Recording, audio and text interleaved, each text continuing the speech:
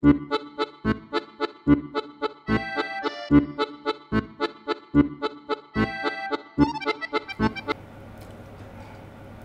everybody, welcome to our ADOC damper demonstration today. My name is Patrick Egan. I'm a Noongar man from the Ballagong and the Ewart tribe. With me today is Angela Sheppard. I am Noongar yoga from Perth, born and raised here. And today I'm going to try and give Angela some tips and some ideas how to make a damper as such.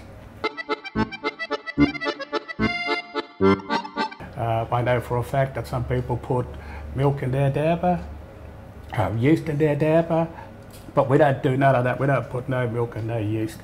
It's just self-raising, plain flour, a bit of salt and a little bit of olive oil mixed up with some water. Okay. Patrick, can I ask you a question? Yep. Which one is the best brand? This one's home brand. If that's cheap brand, is that the best one that you can use? The damper? Olive oil is olive oil. Just speaking of olive oil, I have never had olive oil in damper before. You don't have to put olive oil in the damper if you don't want to, but I just find by putting a bit of olive oil in it, it makes it a little bit moist, so when it does rise and it does come out, it is a little bit moist as such, and it can last more than a day, for example. Okay. Okay. Okay. So we'll get into making the damper, eh? What do you reckon, Angela? Yeah, let's try this.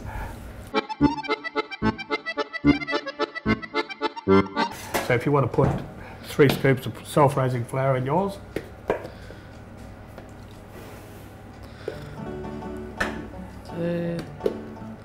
Do you have to measure it by a spoon, or can you just pour it in? No, most people would have a measuring cup and you can do it like that. So 1.5 spoons of plain flour. That half? Yeah. A little bit less. That's about the size, yeah. There. That's about as much plain flour as you need, yeah. And a pinch of salt to give it a bit of flavour.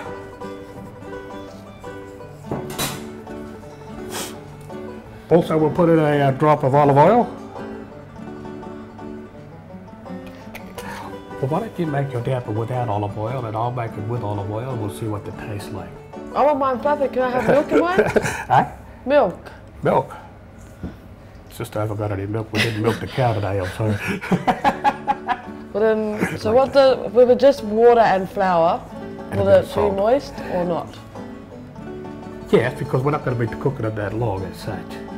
Okay? So if that's that, then why are we going to add oil if it's going to be like that anyways? I just had oil because I felt that I needed to make mine a little bit moist as such.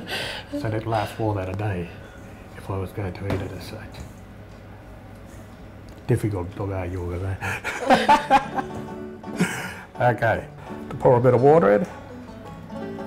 Now you don't have to pour all the water in, just a little bit of water, and then mix up the flour as you go along.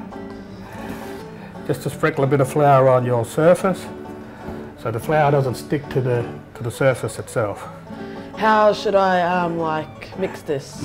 Mix it so that it's still moist and wet inside, but dry on the outside with a bit of flour around the outside. Well, why did it turn out like that? Hey? That's not moist. You'll get better at it. Do you reckon it'll be better with a rolling pin or hands work the magic? That's it. Okay. So you're sort of creating a ball where it's going to be. And then you start to pat it down and roll it a little bit and push it down, compress it. But not too much, otherwise it won't rise and it won't taste good, it'll be doughy. And it won't... I look like that? That's okay, look. And it's just a matter of grabbing it from all points, turning it around like such. So, you've got the dough ready to press a little bit, so you can then press it out a little bit with your fingers, not too much. Keep going. Now to do berry ones? You don't have to play the piano or just press it out with your fingers. What it is about making a damper as such, it's not a complicated meal to prepare or make. It's only complicated if you don't roll it properly and you don't knock all the air out of it properly. If you roll it too much, it becomes too doughy. Okay? Okay. We'll put it in the oven and then we'll have a taste with some butter and everything else.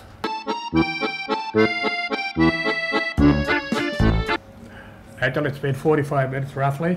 Yep. The damper's been in there for that long. It's time to get them out. It's time to have a taste. Let's go and get them. Yes. Whoa! Grab yours. Whose is that one? That's yours. What? That's my one. Yes. Okay, let's have a look. That's big. You sure that's not yours? No. Yeah, that looks like yours there. Don't we need to tap it?